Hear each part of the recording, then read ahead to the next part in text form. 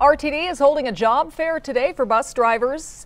The place to see new safety shields RTD has installed on buses, and you can learn more about paid training and $4,000 signing bonuses as well. Drivers are paid nearly $26 an hour. That job fair is from 10 to 2 today near I-25 in Washington.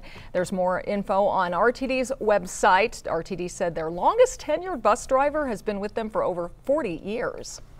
The post office also holding 3 job fairs this weekend. The locations are on your screen here. Highlands Ranch this morning, Aurora this afternoon, tomorrow morning and tomorrow afternoon, and Denver on Friday. There are nearly 400 openings along the Front Range for clerks, mail handlers, delivery carriers, truck drivers, and maintenance workers.